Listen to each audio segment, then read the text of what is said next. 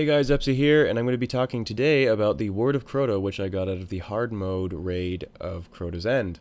And I was very excited about it, and wanted to do a video reviewing if it was actually worth it or not. So, quick review, this weapon has really great stability and handling with some awesome perks and high rate of fire, but is it really worth the low impact and range?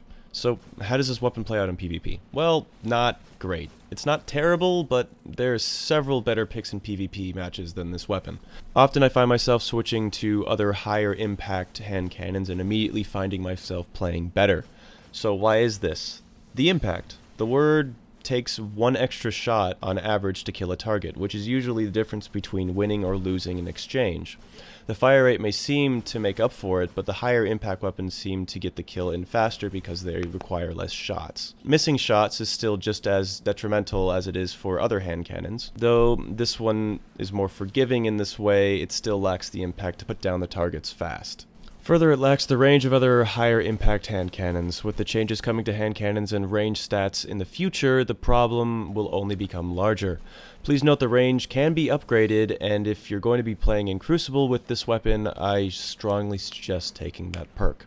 Lastly, while its Phantom Gift perk is really nice in PvE, I still think there are better perks, and you have to be very good in order to land all of those precision shots in Crucible. Zen Moment is pretty good, but the stability boost I still feel is insignificant enough to make it viable. So I'd stick to other higher impact hand cannons in Crucible, like Fatebringer, The Fall Would Probably Kill You, The Devil You Know, even The Devil You Don't if you really want to just masturbate with sandpaper, Lord High Fixer, or any of the exotic hand cannons. High rate of fire, low impact hand cannons just don't seem to have a place in Crucible or even PvE at the moment. So what about that PvE? Again, it's okay, it can one-shot most weaker targets, but it hits the same issue as in Crucible when you bring it into higher level content such as strikes or raids. It lacks that impact that you need to drop targets immediately, and with a magazine of 12 with a mediocre reload speed, which can be upgraded to be fair, and I do advise taking that perk in PvE, all those shots matter. Missing shots can prove fatal, and even if you get a shot on the target, it does not guarantee that the target will be stopped. Again, I find myself switching back to other hand cannons, specifically Fatebringer.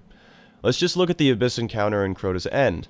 Yes, Word of Crota can one-shot thralls, provided that you are getting headshots, but it can't kill them with a body shot. Sure, the Hive Disruptor perk is cool and might proc, but that's just the thing.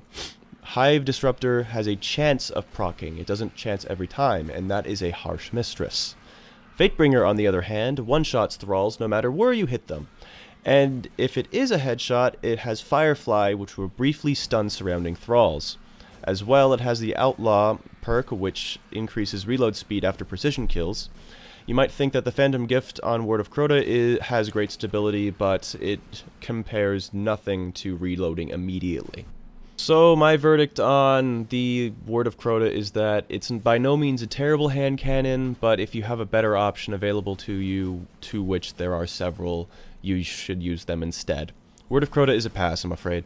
Don't feel bad if you don't get a drop on the hard mode raid, though it is an awesome trophy item. The only real use I see coming out of this weapon is in Voidburn Nightfalls. So, what do you guys think of the weapon? Please leave your comments down below. Do you think that I'm wrong? Why do you think I'm wrong? Please be constructive. If you liked the video, please like and subscribe for more content and go watch my other videos. I'm doing a strike series where I look at all the strikes and see what can be changed to make them more challenging.